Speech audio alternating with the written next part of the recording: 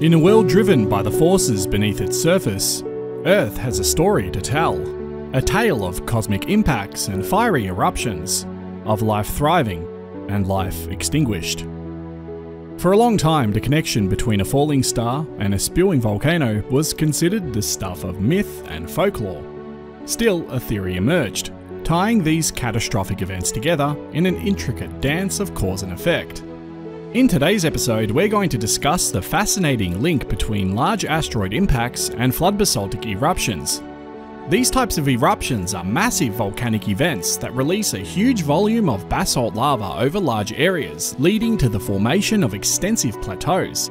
And they can have profound effects on global climate and ecosystems, potentially triggering mass extinctions due to their emission of greenhouse gases and aerosols. This hypothesis, as debated amongst geologists and astrophysicists alike, postulated a fascinating idea. A significant asteroid impact could reverberate seismic waves through the Earth, strong enough to spark major geological disruptions on the opposite side, the antipode. The hypothesis was brought to light particularly considering two devastating occurrences. The first was the Chicxulub impact, a cosmic collision that left an indelible scar near the Yucatan Peninsula. On the other side of the world, in what is now India, the Deccan Traps witnessed an eruption of apocalyptic proportions, spewing out a sea of molten lava. Both events tellingly occurred approximately 66 million years ago, around the time a significant extinction event wiped out the non-avian dinosaurs. Then there were whispers about the mysterious Wilkes Land gravity anomaly, a massive formation beneath the ice of Antarctica that I've recently covered in a video. Some have suggested that it's an impact site, a cosmic scar that, if confirmed, would be antipodal to another huge volcanic region, the Siberian Traps, where the land seemed to have melted into a plateau of basalt. Could this crater have triggered the most devastating volcanic eruptions Earth had ever known, contributing to the Great Dying, the Permian-Triassic extinction event?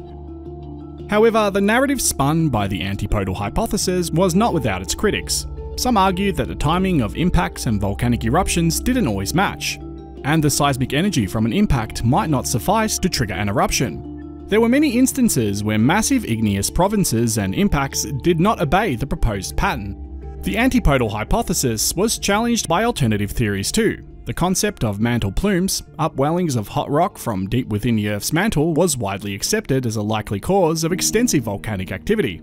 But this doesn't mean that an asteroid impact couldn't cause the upwelling of a mantle plume. So whether or not this is the case still remains to be seen.